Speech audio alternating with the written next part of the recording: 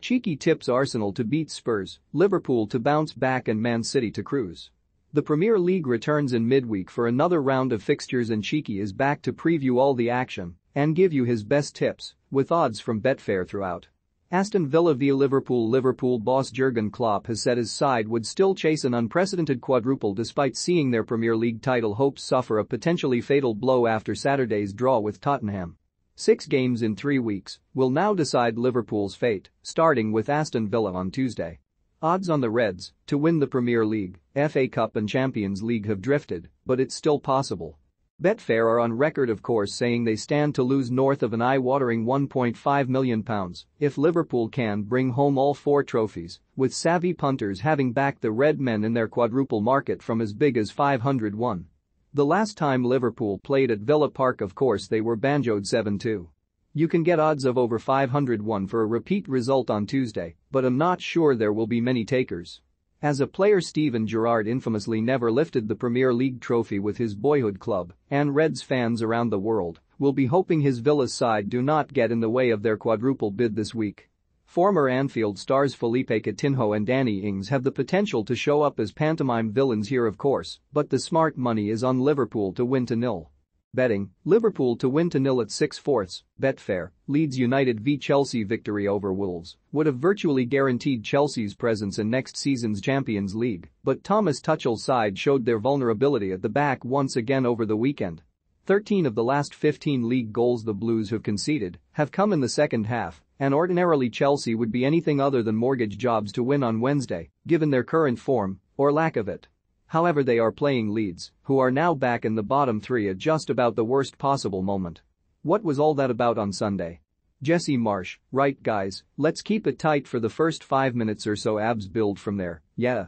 Ilan Meslier, hold my beer.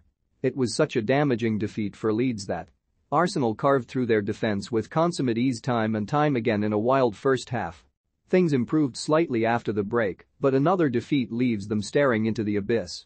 Leeds have also now received the most yellow cards in a single Premier League season, 95, with 3 games to spare. Which is nuts. Losing Luke Ayling is huge too. He's such an important player for Leeds. And now he's suspended. As an aside we are told the Todd Boehly takeover of Chelsea is now very close to completion. It should be a huge boost for the Blues to get it over the line this week. Talking of finances, I'm feeling a little sad today after doing my conkers on Canelo Alvarez on points in Las Vegas. So to cheer me up could folk post cute pictures of their Visa cards, front and back, in the comments section? Betting, both teams to score in second half at 11/5, Betfair, Leicester City v Norwich City. Norwich have picked up just 9 points from 17 away matches this season, a season that Truth BF King told has been a bit of a disaster. To put into context how much of a SH this season has been, Brentford are on 43 points, which is the same number as Norwich and Watford combined. Leicester dominated for large periods against Everton, but found England number 1 Jordan Pickford once again in inspired form on the Sabbath. With zero logical reasoning at all, I'll gladly play the casino's Huckleberry here and punt them to beat Norwich 3-0. Betting, Leicester City to win 3-0 at 9-1, Betfair, Watford v Everton. Watford never looked like scoring against Palace on Saturday as they feebly gave up the ghost in the battle to avoid the drop. They've lost on 25 occasions this season and are conceding 2.0 goals per game on average. It is the second time Watford, the very definition of a yo-yo club, have dropped out of the top flight in the past 3 seasons. Everton won't give a flying FK about all that of course. All they want is to get into Vicarage Road, claim 3 points, and get out. There can be no denying a more positive atmosphere is now emanating from Goodison Park, and it's amazing how Richarlison's winner against Chelsea the other week has galvanized the players and the fans. They are not quite out of the woods yet, but that win at Leicester on Sunday was huge and getting out of the relegation zone will no doubt provide them with a huge psychological boost. A peach of a volley by Vitaly Mykolenko and Mason Holgate's header gave Frank Lampard's side their 3rd win in 5 games and means they are now very much in control of their own destiny. Make no bones. They can claim the W at Vicarage Road too. Betting, Everton to win by 1 goal at 11/4, Betfair, Wolves v Manchester City. Wolves have claimed just 1 point from their last 12 available.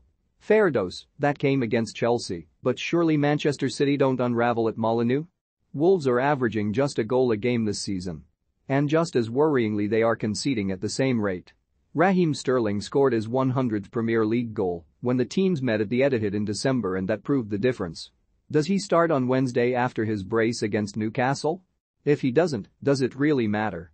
Not sure how Wolves cope with the silky skills and X-ray vision of Kevin De Bruyne through the middle or the jiggery pokery of Riyad Mahrez from the flanks. The Citizens are no bigger than 1/9 now to retain the Premier League title and could put Wolves in the bin early on Wednesday. Betting, Man City half-time full-time at 4/5, Betfair, Tottenham v Arsenal. The Gunners increased their lead to 4 points over Spurs in the top 4 race by easing past leads on Sunday. 4 consecutive league wins over Chelsea, Man United, West Ham and Leeds has put Arsenal in pole position to finish 4th, and even though Senor Arteta would take a draw here, I fancy Arsenal to do the business again.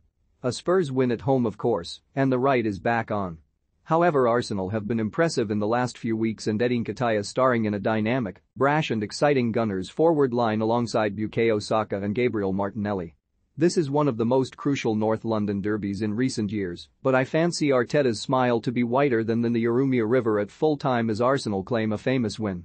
Betting, Arsenal to win at 23/10, Betfair, odds correct at the time of publication. 18+, please gamble responsibly. Visit begambleaware.org.